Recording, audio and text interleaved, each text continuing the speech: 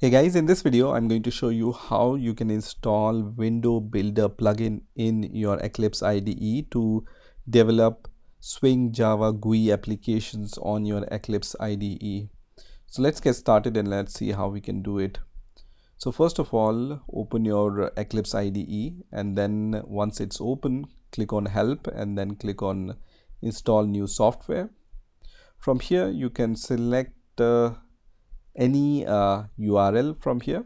I will suggest you to select the first link here, which is under all available sites. So I'm going to select the first one, and then I am going to search for WindowBuilder in the search box. So I'm going to just write WindowBuilder here, which is going to search for WindowBuilder plugin.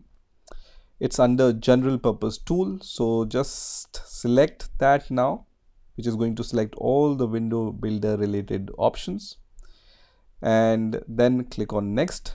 And once that's done, you will be able to see what's going to be installed. So you can see all the WindowBuilder related components will be installed. So just click on finish here, and if you see this kind of error, what you need to do is, so you can see you are seeing public key not found error everywhere, right? So what you can do for solving this problem is, once again, go to install new software, select this URL which is under all available sites. Again, search for WindowBuilder here and then select all these things. But before clicking on next, just uncheck this checkbox which says contact all update sites during install to find required software. I'm going to click on next here, and then once again click on finish, which is going to start the installation of this WindowBuilder plugin. So let's wait for this progress bar to reach to the 100% mark. After that, you will see this kind of window which says restart Eclipse IDE to apply the software update. I'm going to click on restart now, which is going to restart my Eclipse IDE. So once my Eclipse IDE has been restarted, I'm going to create a Java project first of all. So click on file, then new, and then click on project, and from here let's create a new Java project and then click on next and give the name to the project. I'm going to name my project as GUI app, and then click on next. Just verify the JRE version. Here you can select the JDK and JRE version, and then here just leave it as default, which says create separate folder for source file, and then click on next and leave everything as default, and then click on finish.